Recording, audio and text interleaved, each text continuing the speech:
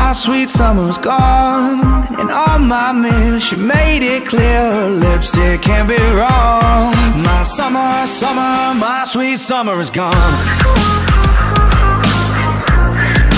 My sweet summer is gone. Hey everyone, it's Liz, and today I'm going to be doing the second video in my spring cleaning series.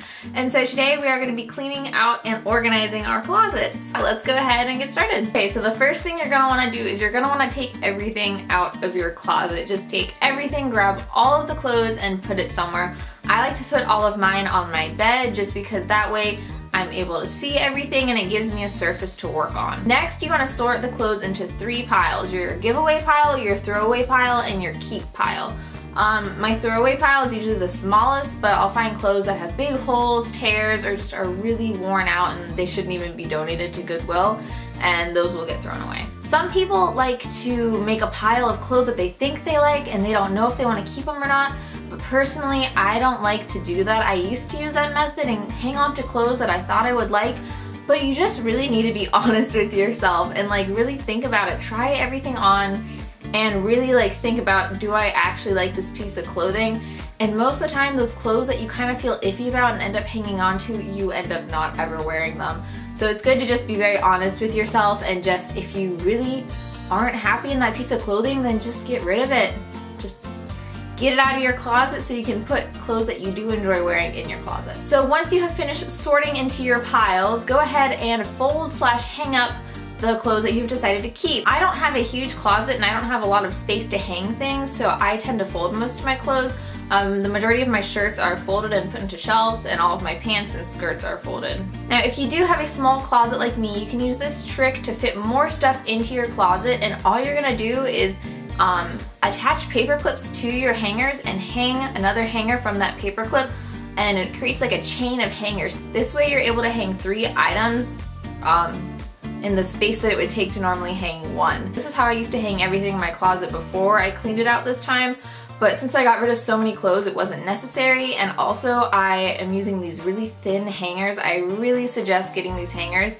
You can fit so many more hangers on your rack if you use these thinner hangers. Really, it's up to you to decide how you want to organize different parts of your closet. Some people like to do everything by color. I personally like to do everything by style. So I put tank tops together, long sleeves together, sweaters together, button downs together. Now, a key in organizing your closet is making sure that you can easily see every single piece of clothing. So when you put clothes in stacks, make sure you're able to see every shirt that's in that stack. Make sure you're able to easily see it so that you'll see it and be like, oh yeah, I should wear that today. Because if you don't see the clothing, you'll forget about it and you'll never wear it. Same thing goes for in drawers. Drawers is where this really tends to happen. Stacking them sort of sideways, I'm able to easily see all of my sweaters without just being able to see the top sweater on a stack. So the first thing I recommend getting to stay organized are bins/cubes. And these are great for just throwing like scarves, bras, socks in. This is how I organize all of those things actually. I have a cube for my scarves, and just because scarves, it's annoying to hang up scarves. They don't need to be folded. They don't get wrinkly. You can just throw them in there and don't worry about it. Socks, again, I have lots of socks and it gets really messy. So I put all of those in a little bin and it looks so neat and tidy. You would never guess that there's an insane amount of socks stuffed inside of there. Storing belts is often another thing that can be challenging. And my mom gave me this hanger that has a bunch of belt hooks on it. I don't know where it is from, but I'm sure you can find one similar on Amazon or Target or like at the Container Store. I'm sure you can find them somewhere, and it's just really neat and handy to have it be able to hang up in my closet, and I can just hook all my belts on there. And the last thing that I use to keep my closet really organized is my shoe rack. I love my shoe rack so much. I got this one from Walmart. It was, I think, $15, so not expensive at all. They have different height options, and the cool thing about these shoe racks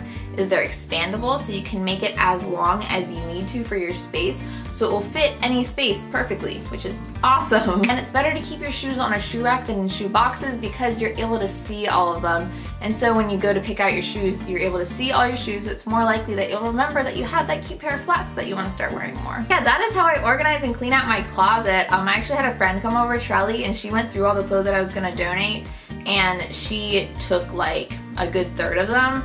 So that was nice. The rest of the clothes I will first take to Plato's Closet to see if they want to buy any of them, and then I'll take whatever is left over after that and donate to Goodwill. Yeah, I hope you guys found this video helpful. I really enjoyed filming it, and I'm so excited that my closet and just my room is getting so clean. Don't forget to subscribe to see my next spring cleaning video, and I'll see you guys in my next one. Bye!